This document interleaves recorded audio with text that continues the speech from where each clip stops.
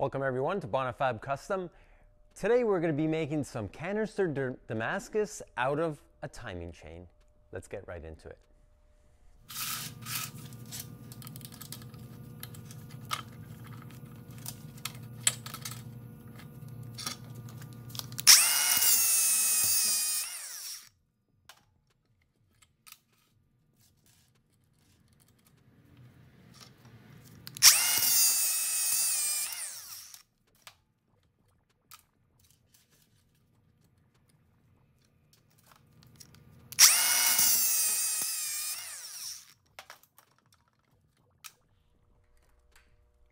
And now I have a bunch of this timing chain cut up, and this stuff is pretty good to use because of its inside an engine submerged in oil.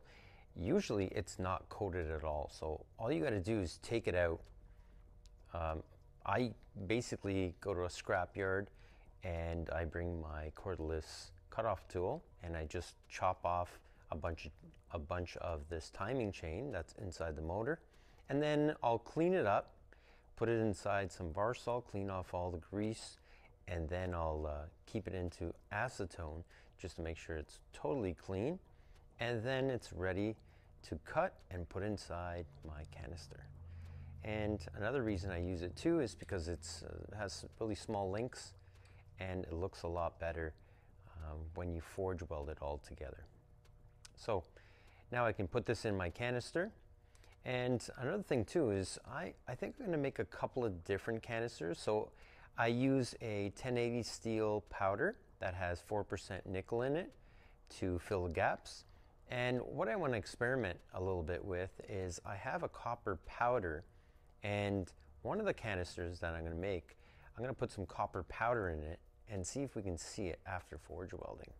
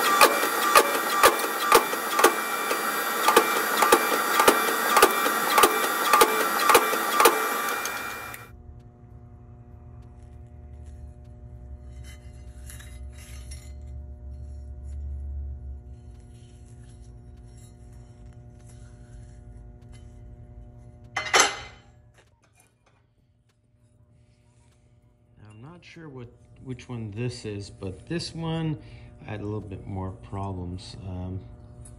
Probably wasn't up to temperature when I first started forging it, and what happened was it broke out of the sides, and hopefully I still have some of it that's I can salvage, but until I machine that scale off, I really can't tell, you know, if there's cold shuts or if it even forge welded together. So I'm gonna put it on my CNC and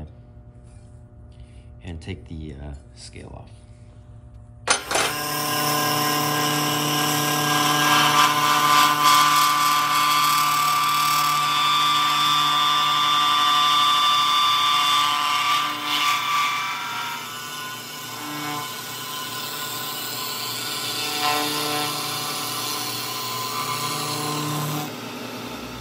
Okay, so that's fresh, hot off the mill. See, I took off the scale everywhere, and you can see a little bit of a pattern, but I can't really make out. I can't really make it out like perfectly. So I'm gonna take this, put it on the put it on my grinder. Well, my belt grinder, my belt sander, and I'm gonna give this a little bit better of a finish, probably like a 220, and then I'm gonna put it into the acid and see if I see a pattern.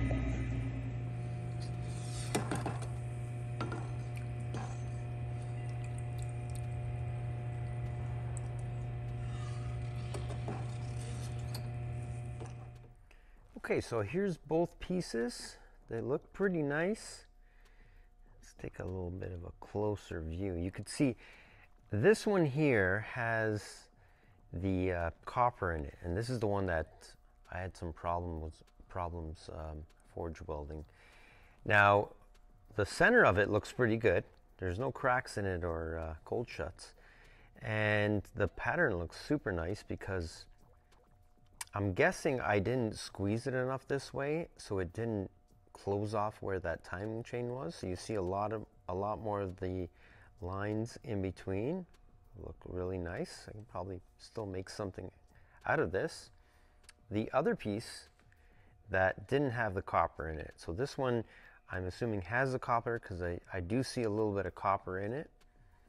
And this one didn't have the copper in it, but this one forge welded a lot better. And it looks pretty good. Now I'm just thinking I might machine it down a bit more because this one here is actually machined down probably around 80 thou less than this one. So I'm thinking that if I machine it down a bit more, I'll see more of the pattern. These light gray parts, they could still be the mild steel that forge welded that I kept on both sides. So I'm just gonna probably machine it down when I figure out what I'm going to do with them. But overall, the timing chain seems to come out really nice, especially this one here. If I can get that nice consistent pattern of all those lines, it looks super, super nice. And yeah, so timing chain does work, and I think that one, the timing chain from a car, because it's a lot smaller, works really well, and it's uncoated already. Just needed some cleaning with taking the oil off, but it seems like it forge welded really nicely. And it's inexpensive because you can just go to your local scrapyard and just cut them off with a cutoff wheel with a portable grinder. That's basically what I did. So yeah, it's overall really nice. Now it's time to figure out what I want to make with it. Maybe this big one here, I'm thinking maybe something like a machete. Would look really nice with this pattern. But let me know what you think in the comments. So the timing chain canister Damascus turned out really nice. The little experiment I did with putting some copper Not too bad. I can't really see the copper that much, so not sure if I would use that again, that copper powder. But the other one, the one without the copper, looks pretty nice. And I'm thinking I'm going to probably be making a machete out of it. But if you have any ideas of maybe something better I can make out of it, let me know in the comments below. Thanks again for watching. Don't forget to subscribe and push that button for notifications for more fabrication videos. See you next week.